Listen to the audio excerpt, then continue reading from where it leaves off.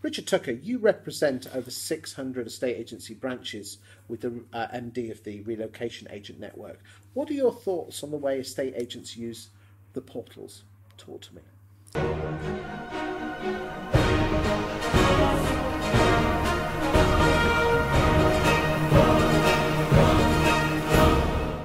The portals are clearly a big factor in our industry. A necessary evil?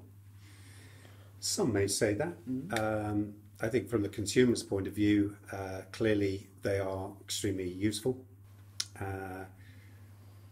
to be able to see a holistic representation of the property that they're interested in is clearly very helpful. I think, you know, if I'm an agent out there today and I'm paying to be on one of the portals, I'm going to make sure, or I should be making sure, I'm using absolutely every aspect that I'm paying for. And I'm not sure agents do that fully. I would make sure that I was very regularly seeing my account manager and that they were showing me, training me on every new nuance, tool, whatever it may be. And I'd want to absolutely make sure I was getting the value for money out of it. Okay, I'm sure this wouldn't happen with RAN members, but I'm going to throw you a few stats out which might surprise you.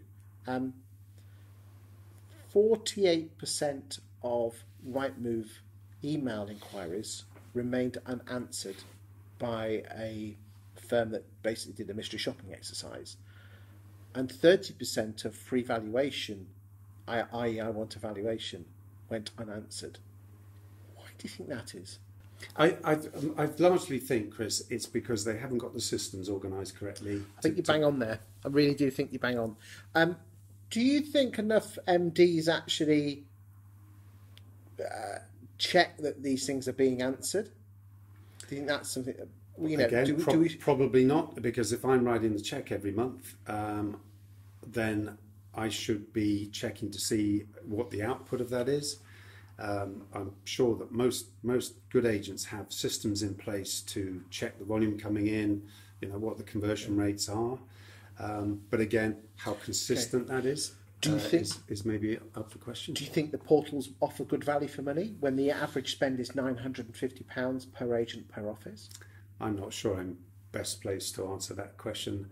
You know, I read an article in one of the trade press newsletters the other day that an agent's rent for their office was less than their the cost of being on one of the portals. Do you think their portals are value for money, Chris? It's Tucker versus Watkin. I love the tables are turned. I love it. Richard, you and I were both estate agents in the 90s, and back then we had to both spend £200-300 a week on a page in the local newspaper. Now, £200-300 a week is probably £500-600 today.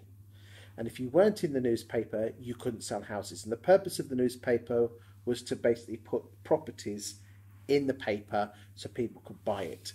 And all Rightmove is just a replacement for the newspaper, where the job of the portal is to basically allow buyers and tenants to find your properties. Where I believe agents go wrong with portals, if you don't mind me saying, in fact, you know, you asked the question, is this: they see it as a method to try and attract new business to them by getting more valuations. And I believe you should not judge a portal by the amount of valuation leads it gives you. You should be doing something else. If you don't mind me saying, you're lazy as an estate agent if you believe that Rightmove is there to produce free valuation leads.